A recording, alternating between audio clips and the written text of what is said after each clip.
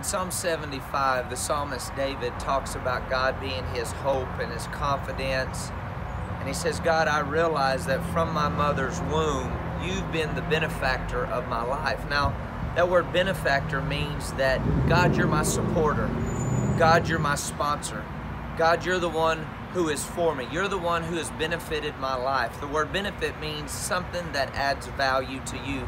The psalmist David was saying, God, I realize that you're the one that daily benefits my life, adds value to my life. Psalms 103, he says, Lord, I'm going to bless you because you are the one who daily loads me with benefits. So I want you to think about, where is your hope?